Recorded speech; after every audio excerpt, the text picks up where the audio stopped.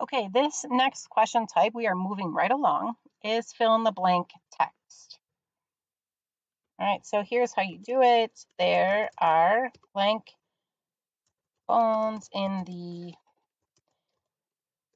human body. How did I get that response to show up? I literally added, as you can see up here, an underline. Okay, so an underscore, one single underscore.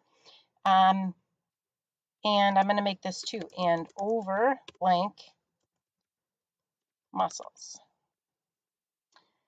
Okay, so now I have two responses.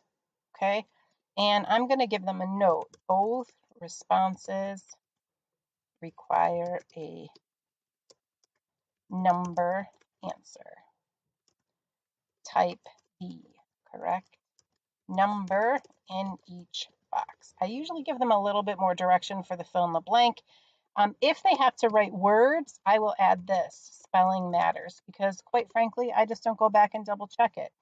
So, however, when I'm writing numbers, spelling does not matter, all right?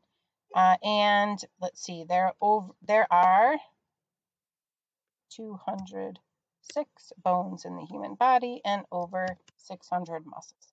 So that's what I taught them in class. That's what they should know.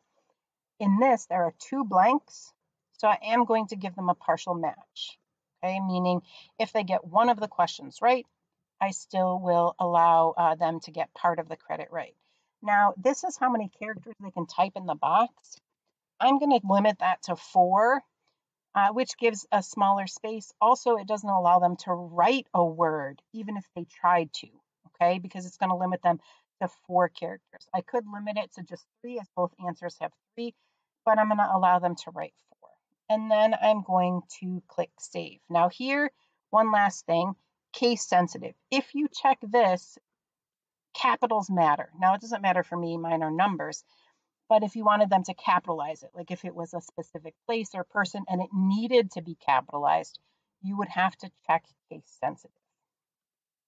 Now I'm going to click save. And again, this has 2 parts to it. So I'm going to change the point value right away to that one to 2 points.